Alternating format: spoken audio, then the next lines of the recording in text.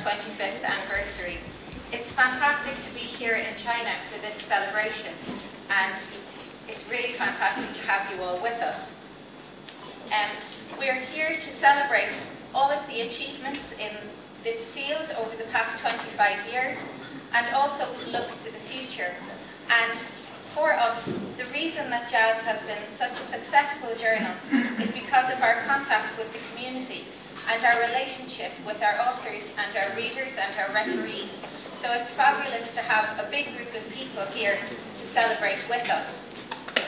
We're also very glad to have participants in our symposium from all over the world, from Europe, from North America, from Australia, from Japan, and also from here in China. And it really is great to see such a broad array of countries represented, and also subjects within the field of spectrometry. I just want to say a couple of very short words before we begin properly. And the first thing, I just thought I would introduce you very briefly to the Royal Society of Chemistry. JAAS is published by RSC Publishing, which is part of the Royal Society of Chemistry. We are one of the largest organisations in the world for the advancement of the chemical sciences. We have 46,000 members worldwide, and we have an agreement with the Chinese Chemical Society so that anybody who is a member of the Chinese Chemical Society also gets benefits of membership of the Royal Society of Chemistry.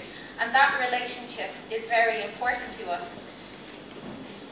We also have a publishing business as part of that, which fits with the charter of our organisation, which is to foster the chemical sciences by the dissemination of chemical knowledge. And that really means that we just want to share the information that is there and the exciting things happening in the chemical sciences with as many of the community as possible. There are three of us from the RSC here today. I'm Niamh O'Connor, and I'm the publisher for JAAS. This is my colleague May, who is the editor of the journal, and my colleague Daping Zhang, who is our publisher here in China. And each of them will say a few words in a minute.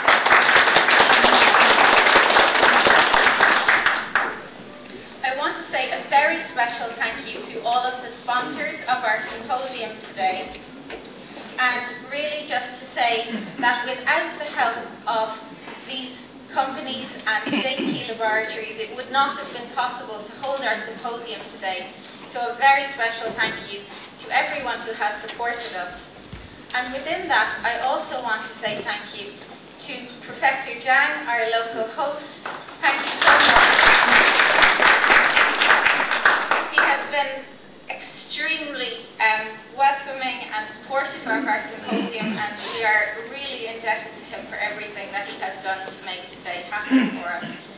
We are also delighted to have a very close relationship with him, in that he is the Associate Editor for Asia of our journal Analyst, also working closely with May and with Daping, so that's really fantastic for us. And I also just want to mention two other people from our editorial board who unfortunately could not be here with us today, but had a very central part in the organisation and planning of the symposium.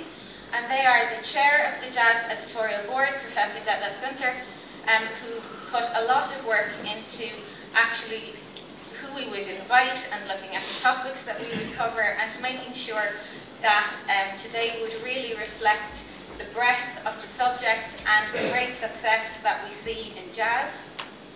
And also Professor Shang Gao, and we are very pleased to have some representatives from his labs in Wuhan and Xi'an with us.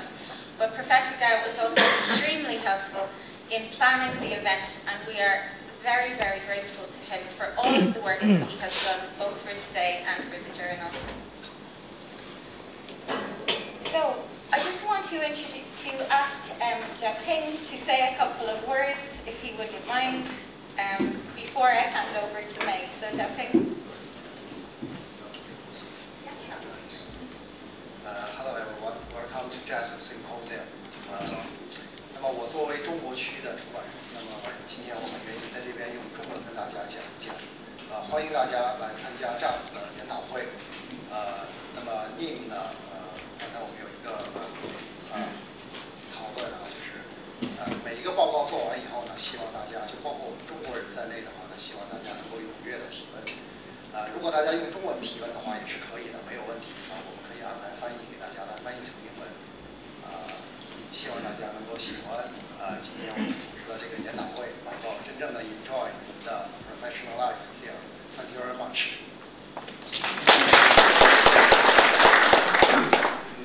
And now I'll just introduce you again to Dr. May Copsey, the editor of JAAS.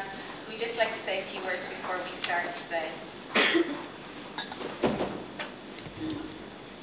Good morning everyone, and a very warm welcome to the symposium today. And I would just say thank you all very much for coming and supporting JAAS in this way.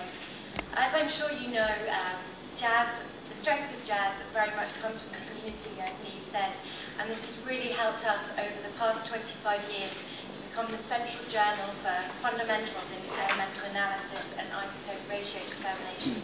And we really hope that JAAS has now got applications in all fields of research. JAAS is a very successful journal and has an impact factor of 3.4, and we would like to encourage as much research from China. So I do encourage you to come and speak to me over the day and talk about your research, as I would love to hear about this.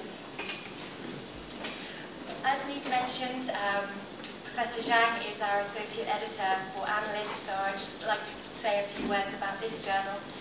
Analyst is a general science, analytical science journal and covers all areas of interdisciplinary detection science. And we've been very lucky with receiving more and more submissions to Analyst last year, so I'm very pleased to say that we'll be publishing 24 issues from the beginning of next year. RSC publishing is also growing, and we've recently launched several new journals. On the top left you can see Metallomics, which you may also be familiar with. I'm also the editor for Metallomics, and this looks at all research which provides insights into the role of metals in the biological sciences.